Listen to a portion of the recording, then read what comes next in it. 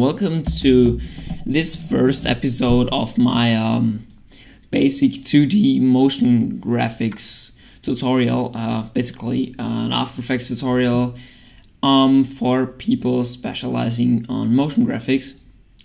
So, well, if you have installed After Effects and you open up first, if you have the version CC 2015, this will pop up, but I usually just close it. So now you have this.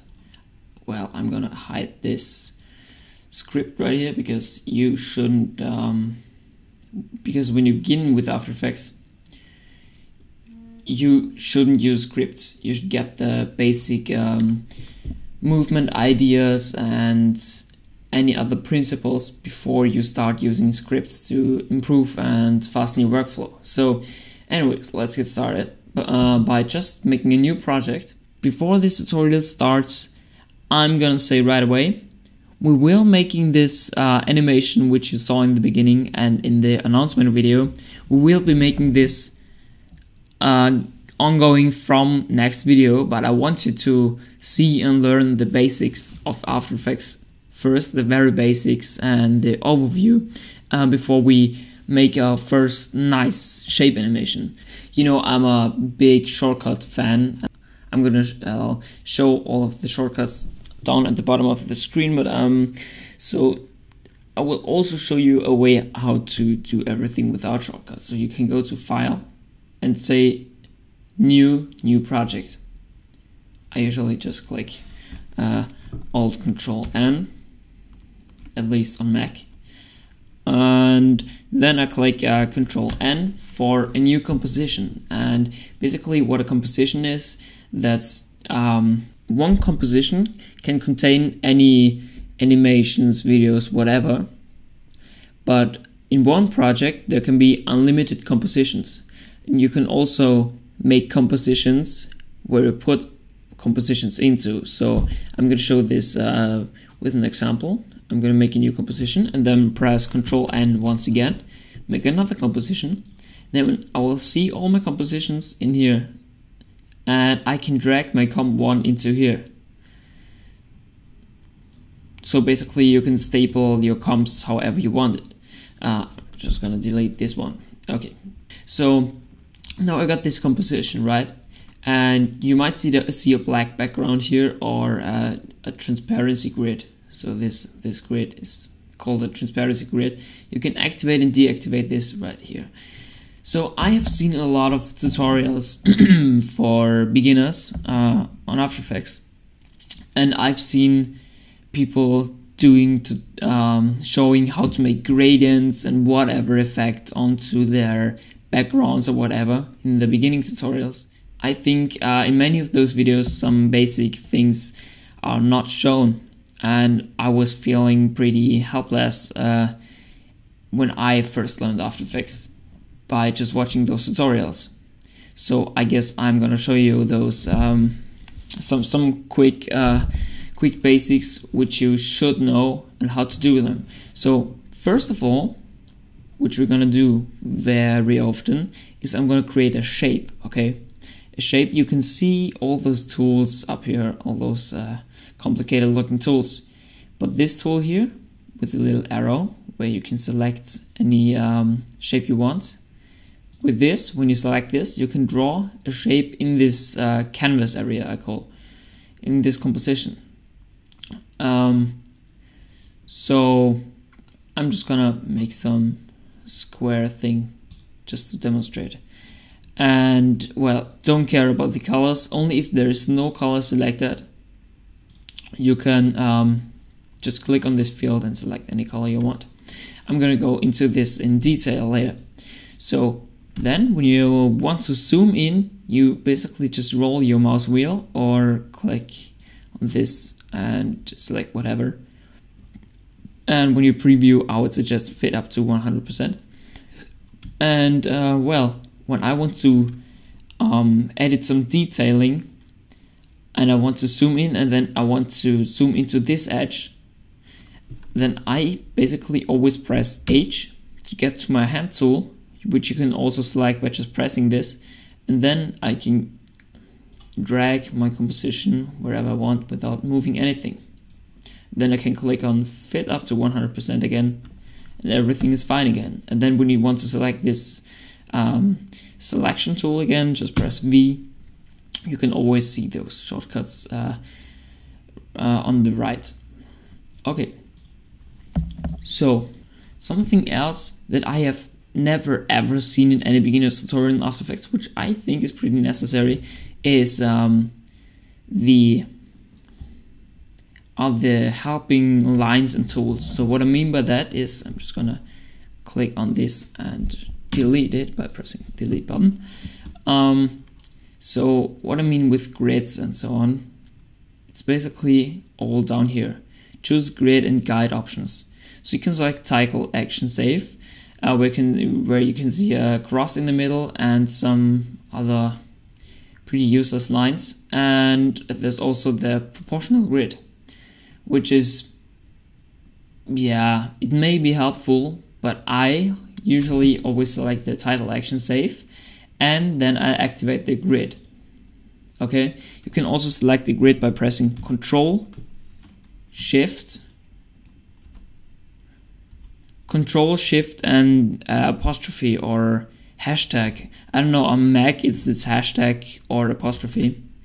Anyways, when you have this grid, wait, I'm gonna deselect, I'm gonna select transparency again by pressing this button, so I can see my grid better. And then when you go to view, you can select snap to grid. And what this does is I can now draw shapes which, well, snap to the grid. So I will show you that as with an example. So your shape will always fit into all these little squares, which is pretty useful, which will be pretty useful when you want to make complicated shape, movement, animations, whatever. I'm always pretty picky when it comes to eyeballing something into the middle also.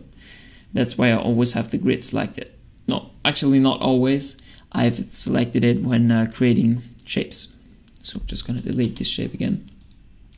So now let's get to the basic settings you want to make when you create an animation. So I'm just gonna deselect the grid again by pressing Control Shift hashtag, and then I'm actually gonna make a solid. What a solid is? A solid is, wait, I'm gonna create it first, then I'll tell you what it is. So press Control Y, or you can also go to Layer, New Solid, but I will always suggest just pressing, just learning those shortcuts, because they become really useful after a time. So Control Y, and then we can create a solid. We have some settings here. So these sizes can be anything right there, but I would suggest always make it comp size, which is actually the basic setting, because I kind of always use it as a background. So I can select the color here. I'm just gonna select white, and when I click on OK, we will see a white background. In 2D space, this is basically a shape. You can also create like a solid style thing. I'm just gonna deactivate this layer, so you can, when you click on this eye and it disappears, you won't see the layer. Okay, so when I double click on the rectangle tool, for example, it will fill out the comp. So you can make backgrounds like that too if you want to. Anyways, I'm gonna show this again by clicking on this eye, and then I'm gonna show you how to make your first animation. So click on this shape tool again, or press Q. Oh, and also I forgot, if you press Q more times, you will select the other shapes. So this is for all those tools with a little arrow on the right. So if I click on G for the pen tool and I click again, it will select my other option. It will switch between those. So I press Q until the square comes up.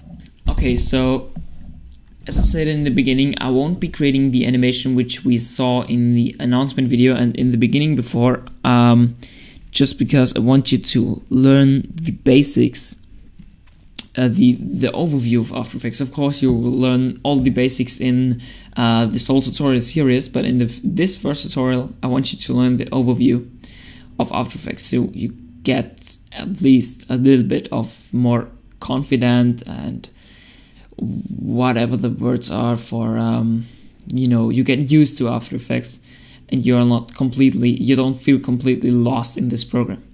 So anyways, I will select this shape tool, and then I can select my fill color, which is basically the inside color of my shape. I can also make a stroke color. I'm just going to demonstrate that by making the stroke color black and drawing a shape. So you see the fill is this blue and stroke black. Now I'm going to show you some pretty useful shape building shortcuts, I guess. So I will just make a shape, I guess, somewhere here. And if you drag it out, you will see it's not proportional, it's not a square, it's just basically a rectangle. And if you click Shift, it's gonna fit, it's gonna keep proportions, constrain proportions, and it will always be a square. And I will release Shift again. Then I click Alt. When you click Alt, you can see what the shape will look like. So, for example, if there is a shape which looks like this, and you don't want to not see this shape, you want to fit it exactly on this shape, you will most likely want to use this technique so you can see how much of the shape you cover. And when you release it, you will see the whole shape again. And now, last one is going to be Control. If I click Control, it will go out from the middle. So we can also combine from the middle, so Control and Shift. So it will always make a square going on from the middle. And if we press Alt 2, well, we can also see what the shape is going to look like. So I just release Alt, and then I can drag it however I want it. And yeah, that's basically some basic shortcuts which I'll say you have to learn them, because that is always so useful when making shapes. This is for any shape, so this is also for the rounded rectangle, for the circle, for polygon, whatever. Anyways, so now that I got this square, I'm gonna show you how to animate this, how to do something with this. So when we created a shape, we'll have this layer here, this shape layer. We can rename it by just pressing Enter and type in shape, whatever you want. And when you click this little arrow, you will see contents and transform. So the contents thing, this is for all the shapes that are on this layer. So for instance, I will click on this shape layer and I will select the shape layer and I draw another shape. I will have two separate shapes here, two rectangles, and the transform is basically all the properties for the whole layer. So for this as a layer, this is a layer and not those two separately. So if we go down to those separately, I will have a lot of options, and I won't show them right now because it's kind of confusing. I will just go down to transform. Now you will see anchor point, position, scale, rotation, opacity. Those are pretty much the basic properties you're going to use for animating shapes. I'm going to delete one of those rectangles again, just so to not get confused. And well, the position, you can move around the position by dragging it up or down, you know, or by clicking it and typing in some value. I'm gonna undo this by pressing Ctrl Z. Okay, now the scale scales the square up. We will get to this problem which occurs right here later on in this video. So I can scale it up and scale it down, you know. And also there's rotation. You may wonder why it doesn't rotate from the middle. I will show you that right away. So opacity, clear, yeah, changes the opacity. So why does it rotate around this little thing and not like from the middle? It's pretty easy. When you create a shape, After Effects automatically sets your anchor point to the very middle of your composition. This here is the anchor point. Wait, I'm gonna hide title action save. This thing is your anchor point. Control Z. Okay, so how do we move this anchor point? We can either drag it somewhere into the square right here, okay, and try. Now it's already better. But what you can also do, select this tool here, pan behind anchor point tool by pressing Y or just clicking on it, and then you can select this anchor point and drag it wherever you want to. So what this does, the advantage of this is that the square will stay there where it already is. That's because this tool doesn't only move the anchor point, but it also moves the shape within the anchor point. So this is kinda hard to explain right there, but if I drag the anchor point to somewhere else here, you will see the position will always stay the same. That's why it's moving right there. It's moving. So that's why this tool is pretty useful. And if you want to attach it in the very middle, drag it around, press Control, and then it will snap to the middle. Okay. So if you see this little this blue box, you will see it snaps. Okay, perfect. And just very quick explainer right here. When you want to animate something or get to a property and change something, you don't go down to this arrow and go to this arrow. So we have a short key for any of these properties. So click on your layer and press U to hide anything, and then you can press A for the anchor point. Then you can press P for the position, S for scale, T for opacity, and R for rotation. So you will have to use this a lot of times. So I would suggest learning it. What you can also do is press, so when you have, for example, rotation selected, it's visible, you can press Shift and press S for scale and press T for opacity, and then you will see all of those. So now there's this big question: how do I animate this? And how to animate this, I will show you in the next video, which is going to be the first video where we're actually going to start with the animation, which I showed you at the beginning. I hope this was kind of helpful to get used to After Effects and you know, the basic tools and whatever. We will, don't worry, we will get to the text tool, pen tool, camera tool, zoom tool, whatever. We will all get to that, but you can't learn After Effects in 20 minutes as some videos on YouTube say. They say learn After Effects in 20 minutes, but you can't. I tell you, you can't ever learn After Effects. You know, I haven't learned After Effects yet too.